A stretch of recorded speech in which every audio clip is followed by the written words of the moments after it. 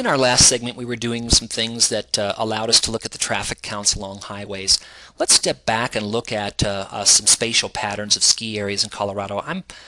Where I left off in my last segment, I was in eastern Colorado looking at traffic counts. I'm going to go ahead and turn off highways for the moment and go back to the whole state by clicking on the globe.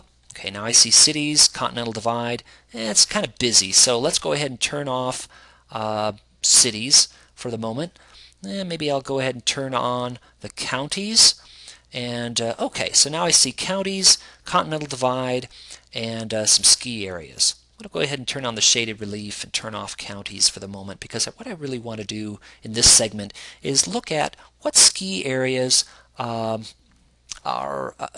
in certain mountain ranges. And as I can see here, there's this cluster of ski areas in central Colorado in certain mountain ranges. And we could do some investigation to find out what mountain ranges those were.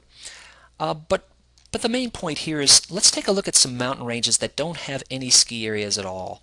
For example, this one right here. Why aren't there any ski areas up there? Ask the students to speculate why. Is it because of there's no land that could be leased for ski areas? So is it a land status, land use issue? Do they not get enough snow in those areas? What is the situation? What is the elevation actually of these mountain ranges? So I'm panning down here. It makes sense that there are no ski areas in the San Luis Valley, right? Because it's flat as a board. Maybe some good cross-country skiing, but maybe not. It's a fairly dry area, so they don't get a whole lot of snow there. Maybe some parasailing would be better.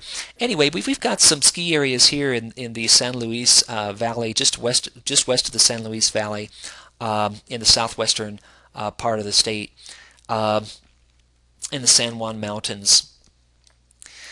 But there is a mountain range over here, for example, the Sangre de Cristo Mountains in the south central part of the state that borders the San Luis Valley. So it's a very high mountain range. It's a very narrow mountain range. And notice that there are no ski areas there. The closest one is over here at Monarch. But there are no ski areas in this mountain range.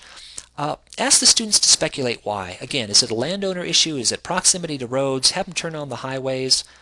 Let's go ahead and turn on our highways. Is it just not accessible?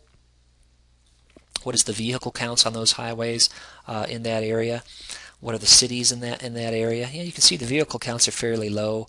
The cities in that area, let's go ahead and label the cities. Right-click and label the cities in that area. Let's go ahead and make sure I just didn't turn them off, which I think I just did.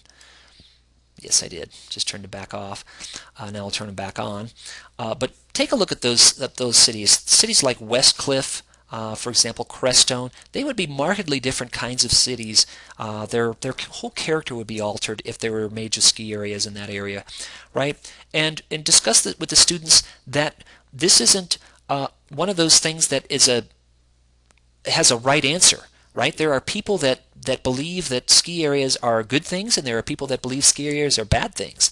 And certainly there are good things and bad things about ski areas. So the point is that these cities would be markedly different in character, in the kinds of housing they would offer, in their age structure, the population, and in the number of schools that they have, in the number of services that they have, and indeed the population themselves would be different if there were major ski resorts in that area. So there are none in the San Luis Valley, and speculate as to why. And look at some other mountainous areas in the state and ask the students to come up with a hypothesis and some reasons as to why there are no ski areas. And then of those reasons, how many of them are spatial in nature? How many of them are geographic in nature? And that's what's great about this tool called GIS, is that you can investigate some of these and use it as a springboard for these inquiry-based, deeper discussions.